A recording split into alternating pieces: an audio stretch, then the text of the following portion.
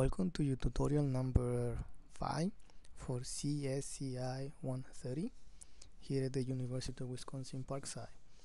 In this tutorial I'm gonna further explain about the use of the val function. If you recall, in our previous tutorial, in tutorial number 4, I was adding the val function to whatever we were reading from a text box. So here on figure 5.14 from your textbook, there are some examples in the results that you get when you're actually reading the information. So on the first example, they say, well, if the user type is 16. So notice that the 16 is enclosed in quotation. That's how we identify what we call a string. So a string is another way, in this case, to say that we're reading some type of text from the user. So we're reading that, and the equivalent of the numerical value of the string 16 or the text 16 is the 16. If you go on the next example, that means the user typed a -3 in text, which is equivalent to -3 in numerical value, and so on. So on the fourth example, where they type the 67A4, the system is gonna do what we're gonna truncate. So it sees a 6 and a 7, and then after that there is a letter, so it ignores what's after the 7, so it's only just getting the 67. The same happens on the next one, where it's an A plus 5. I mean, it's not gonna compute the 15, because remember, this is text. So it's getting A, and then it says, oh, it's a symbol that is not a digit, it's not a number I don't recognize now, so ignore the rest. So just getting the 8. And the same with the other examples. But look at how in one of the examples they start with the plus symbol. So when the plus was after the 8, it was ignored, but when the plus is before the digit, then it's okay. And then also notice how the spaces are ignored, because there is a plus, 1 space, 2 space, 3. So it's getting that as the number 1, 2, 3, 4, 5. So it's actually the number 12,345. And then on the last example, we got the word hello, which is doesn't begin with a number, so the whole thing is ignored. In this case, it's gonna get a 0. So let's have a very small create a small Visual Basic project in which we test some of these examples. So I have already here already created. I mean, remember, you just go into the start, and then you click on all programs, and then you look for the Visual Basic, and then you create a project, you save it, you give a name. So now I just want to do some testing of what we just learned about the val. So what I need is a text box. So I'm gonna go and click and look for a text box. So right here, maybe I'm gonna change the title of my form. So I'm gonna go and say, instead of so I'm clicking on the form where it says text, I'm gonna have something that says val examples, just because I don't like that the title says form 1. Look at how the title changes. So I got this, and then I'm gonna need a button that we're gonna click and display results. So let's change the text and say, okay, let's call it display result, and let's also have a label on top of the text box, just to have this in a nice way. And let's type there enter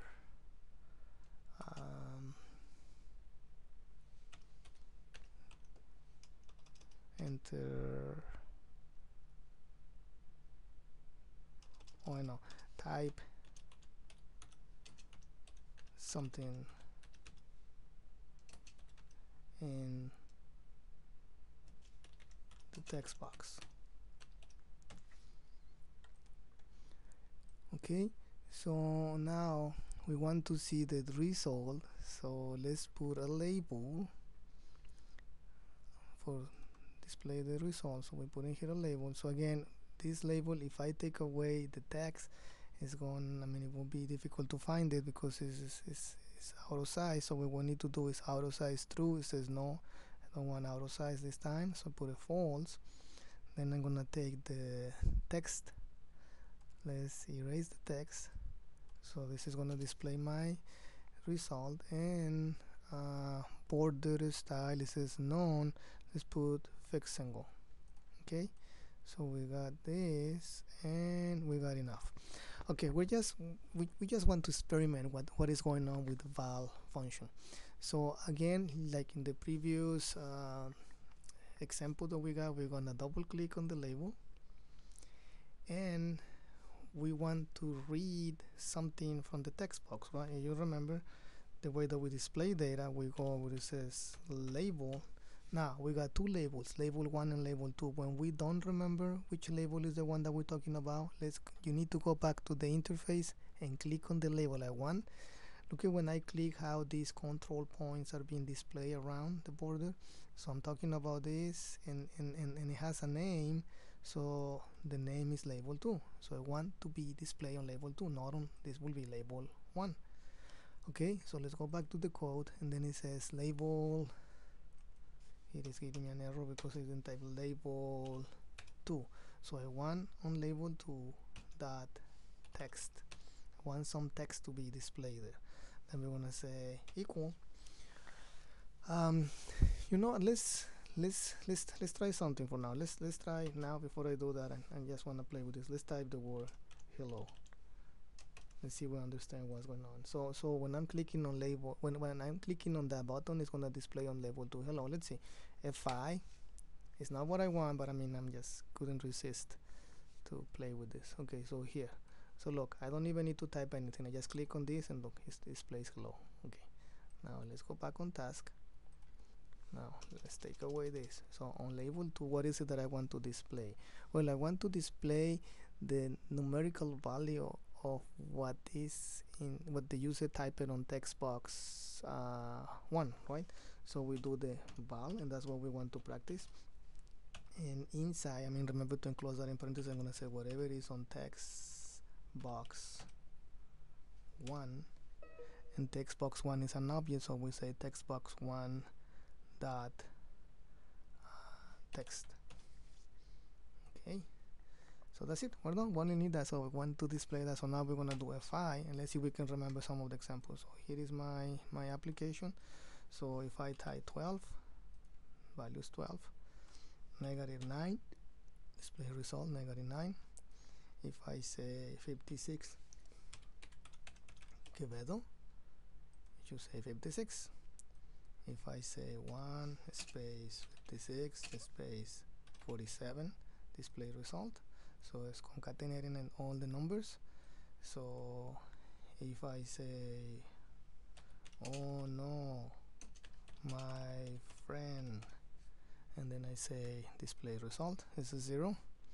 Or if I say find this 45, so display now is a 0, so it didn't start with the 45. However, if I put the 45 at the beginning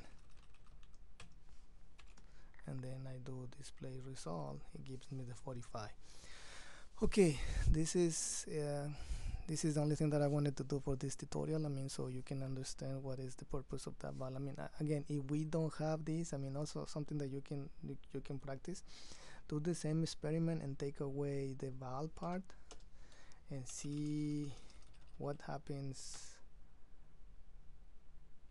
when you add +3 to that whatever you're reading, and you provide something that is not a number. So that will be a good experiment for you to do. Okay, so thank you, and please be ready for the next tutorial.